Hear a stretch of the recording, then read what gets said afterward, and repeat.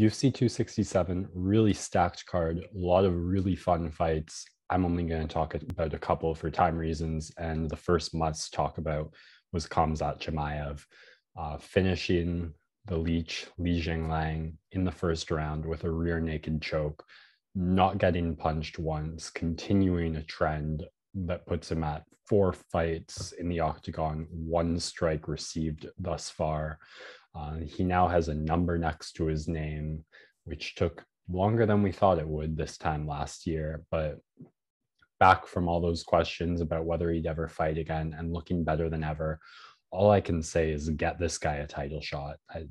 I'm not saying his next fight has to be for the title, but it should get him very close to that because in a really top stale division such as welterweight, where you have a champ who's been completely dominant, you want to see someone with the ego, with the unbeaten swagger to come in who is going to have zero fear towards Usman. And I love everything about Khamzat's hyper aggression, nonstop brutality, search for the finish compared to the way Usman has traditionally been throughout his career, though he does have 2 early knockout finishes this year and has a pretty good shot of getting another one against Covington. More on that next episode.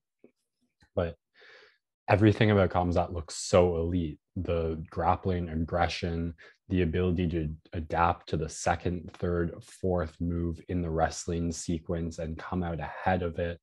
The ground and pound is just merciless. When he had Li Jianliang on his back and was just raining hammerfists nonstop, I thought he knocked him out right then and there. But Khamzat really owes the Leech because the man had zero quit in him, managed to hang in there, prevent any talk about an early bad stoppage, sets him up with so many rear naked choke attempts. And the no quit, just the tenacity of the Leech showed off the elite offense of Khamzat. He had to keep adjusting that rear naked choke to find the finish, and he was able to. I think it was the third attempt he got it, left. I can't remember if he finished left-handed or he had started left-handed. But I mean, what else can you say? This guy's for real. I'd love to see him fight Gilbert Burns or Vicente Luque next and take a crack at the title after that. I don't see any reason to wait on this guy.